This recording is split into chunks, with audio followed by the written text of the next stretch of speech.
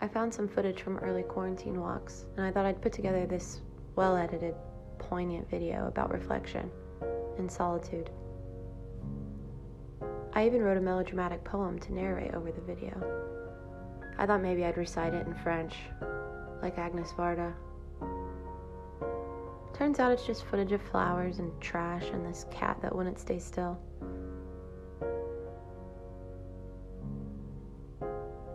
I did find a cool alleyway with a wall that looked like a face. Then more flowers. I eventually started to record buildings, but then, as I recall, I just got really sad because I couldn't go inside them.